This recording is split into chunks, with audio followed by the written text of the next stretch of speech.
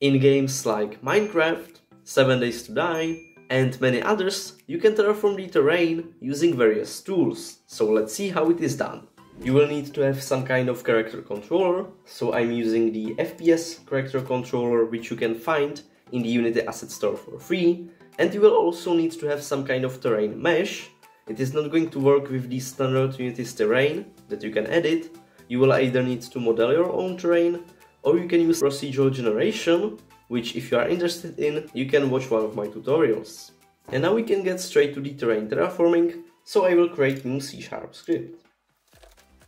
I will put it to the object on which I have the mesh filter, because we'll need to access the mesh from the terrain to get all of its vertices and then compare the positions, so just put it there.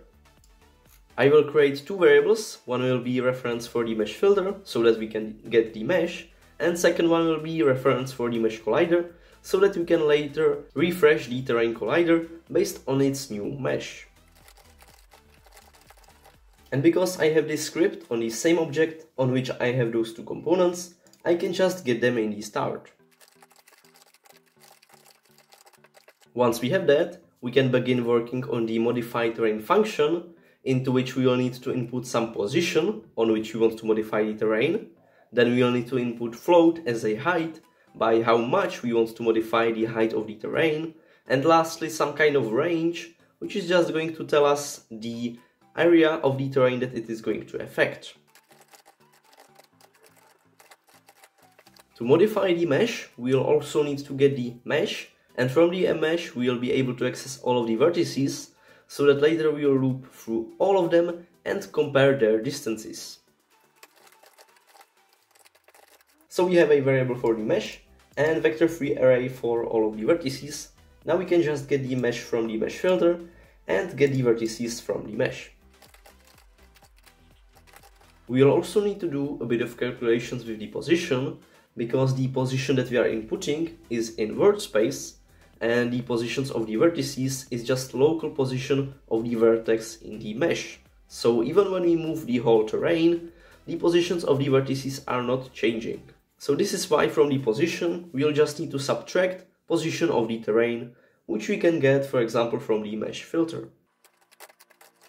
Like this, we should have the correct position, and we can loop through all of the vertices in the mesh, and we can check if the distance is less or equal to the range, and if it is, we'll just modify position of the vertex.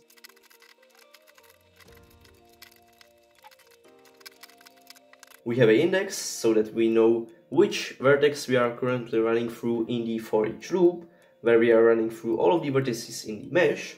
We are checking if the distance between the vertex and the position which we want to edit on the terrain is less or equal than the range. Here, why am I using the vector2 distance when I could easily use vector3, because the vertex is vector3 and the position is also vector3. But we don't actually need to compare the y position, so I'm just comparing the x and z positions. And this is because each of the vertices on the terrain can be holding just one y position. If we would want to be able to create some kind of caves and cliffs on the terrain, this is not available in this option. We would need to use the marching cubes algorithm to be able to create some more complex terrains. But by the way that I have it set up, it's just that each vertex can be holding just one y position, so this is why we are just comparing the x and z. And if this condition is true, we can just add the height to the vertex on the correct index.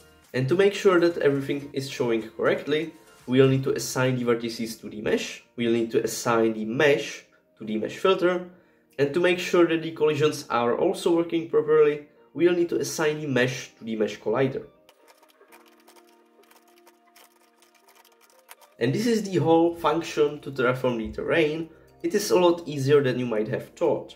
To simplify things, we'll make it that when the player is pressing the left mouse button, it is going to increase the height of the terrain below the player, and if he is pressing the right mouse button, it is going to decrease that height.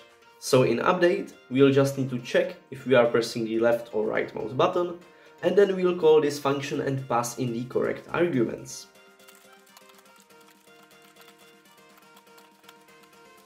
I have also made a transform variable for the player so that we can get his position.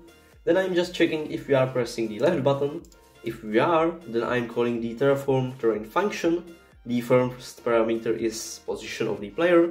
Then we have the height, so this is just 0.01, and the range can be something about 5.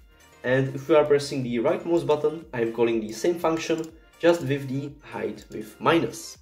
And now, as I'm pressing the left mouse button, you can see that the terrain around the player is increasing. And when I press the right mouse button, it is decreasing. The colliders are updating, textures also. So everything seems to be working fine. Obviously, this is probably not the result that you wanted. You wanted to make the player to be able to use a pickaxe to make holes in the ground, which is what we'll do now.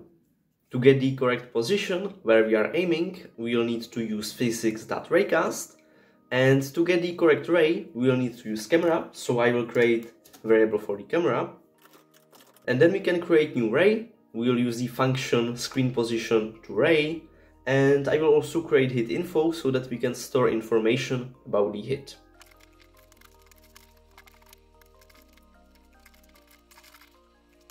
So we are creating new ray.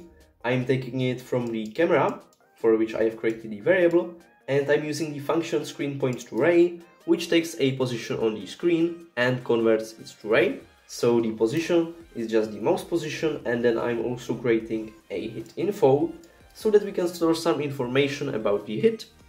Then in the if, we are checking if we are pressing the left mouse button, and at the same time we are using the physics.raycast, we are inputting the correct ray, and we are outing the hit info so that we can later get the position where the ray hit the ground.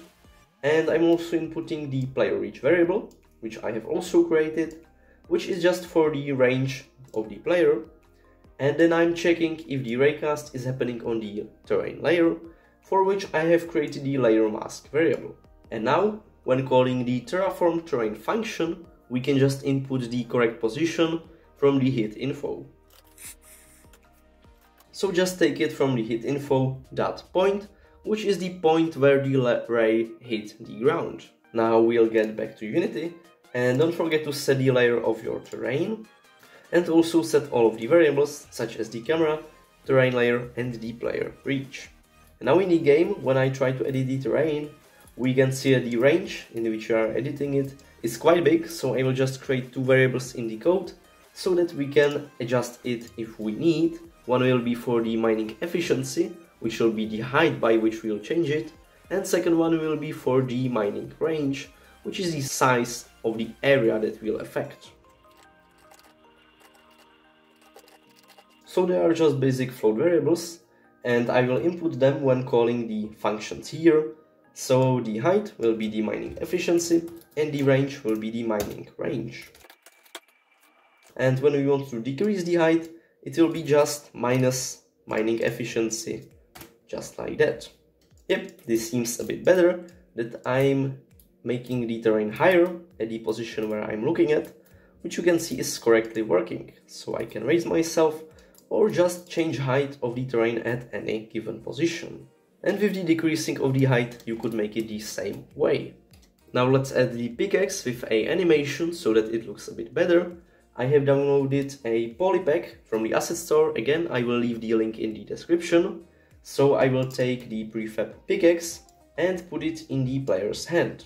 To make sure that it is positioned correctly, I suggest you that you take the game window, put it somewhere else, leave it on the 16:9 aspect ratio, and you can see how the pickaxe is going to look when it is held in the player's hands. Now, as we have positioned the pickaxe correctly, we will add the animation, for which we will also need to create animator. So in the assets, I will create animator controller. To the pickaxe object, I will add component animator and add the animator here. Because I have already created the animation, I will just open the animator window. And now take a look into my assets, find the animation and drag it to the animator. Obviously, if you haven't created your animation yet, you can do so. So just drag the animation to the animator just like that, but we don't want it to be playing from the start, so I will also add new state, which will be just idle, and make it as the default state. Then I will connect it to the Pickaxe Animation attack, and from it I will again make transition to the idle state, so that using a script we will be just able to easily transition between those two states. Now we will do a bit of changing in these transitions. So in the transition from the idle state to the pickaxe attack, we can't really change anything, but when going from the attack animation to the idle animation, I will just make it so that it is starting on 100% of the pickaxe animation, so that after the pickaxe animation is finished, it will play the idle animation, not sooner. So it should look something like this. Now I will add new boolean property so that we can later easily control it through script. So we'll go to the parameters, add new one, and it will be of type boolean, which I will just call is mining. Now as we have these transitions, when going from the idle state to the attack state, I will add condition for is mining true. So when we are in the idle state and is mining is true, we'll go to the attack state, and the other way around. So from the attack state, we'll go to the idle state if is mining is false. And also to make sure that the animation is not too quick, I will just adjust the speed multiplier to 0.7 of the attack animation. Now we'll go back to the script and we'll just manage setting of the bool. So I will create new variable which will be for the animator. Just like that. In the update, when we are pressing the left button, I will set bool in the animator is mining to true. So when we are pressing the left button, I'm setting the bool in the animator called is mining to true, and if we release the button, I'm setting it to false. I will also change the mining effectivity when we are pressing the left button to minus, so that we are actually mining and not adding the terrain. Yep, and now we can see that the animation is also working correctly, but what you might not want is that the terrain is decreasing all of the time, which I would like it better if the height of the terrain was decreasing just when the pickaxe hits the ground. And for this we'll need to create a coroutine so that we can wait for some amount of time. And how this is going to work? We are going to run the coroutine only when we can mine. We'll be able to mine only after the coroutine before has ended, and in the coroutine we'll wait for some time. After the time has passed, it means that the pickaxe is going to hit the ground, so we are going to call the function to terraform the terrain, and then we'll again wait for some time to make sure that the animation has finished. In my case, the pickaxe hits the ground in about half of the animation, so this is going to be pretty simple for me. I will just need to have a variable for the total length of the animation, the speed multiplier of the animation, so that I can calculate the total length, and just divide this by 2 so that we wait by the time of the half of the animation.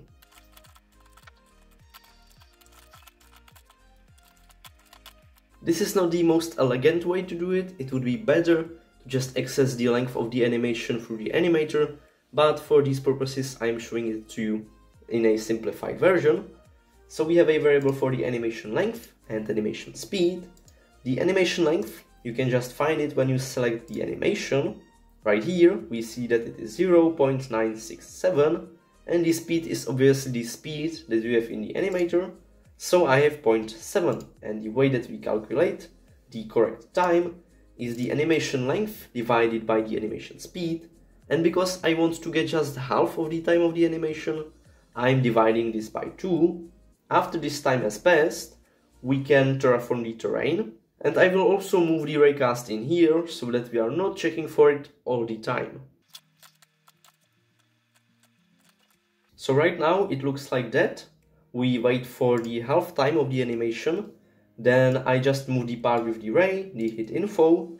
I am checking for the Raycast, and if at the time when the animation is halfway through, so that the pickaxe is almost hitting the ground, we are checking if the ray is hitting the terrain. If so, we call the function to terraform the terrain, and in the update, when we are checking if we are pressing the left button, We also need to start the coroutine, but we don't want to be triggering the coroutine all the time. We want to trigger it only when the last coroutine has finished, so I will create new boolean variable if we can mine. So we have the boolean if we can mine, and in update, if I'm pressing the left mouse button and we can mine, I'm starting the coroutine and setting the bool. In the coroutine, I'm at start setting the can mine to false because it is already running, so we obviously can't mine again. And after the coroutine has finished, we are setting the can mine to true. Just don't forget to input your own animation length and speed, and now we can see if it is going to work. So when I click, we can see the animation is playing correctly. I can even hold the button and it is still playing. And when I dig into the ground, you can see that the height of the terrain is changing at the exact time when the pickaxe is hitting the ground, which looks really nice. Making the terrain higher obviously still looks the same, which just shoots us in the sky, but you can see that we are able to dig anywhere and it looks pretty good. This was just an introduction into how you can make your terrains modifiable. We still can't make any caves or cliffs. You can see that this is not really working, which is because each point of the terrain can hold just one height value. So if you would want to make some caves, we would need to use the marching cubes algorithm, for which I'm planning to be making a video soon. And now it is only up to you to add all of the various tools and terrain types. I hope that this video was useful. If there are any other tutorials that you would want me to make, then feel free to tell me down in the comments. Don't forget to like, subscribe, and I will see you in next videos. Bye! Thanks for watching this video till the end. If you are looking for a Unity, C# or Bolt tutor, then I am here for you, so feel free to send me a message to my Gmail and take a look at my website for more info. I can help you with your personal projects or teach you anything about game development you would want to know. You are welcome.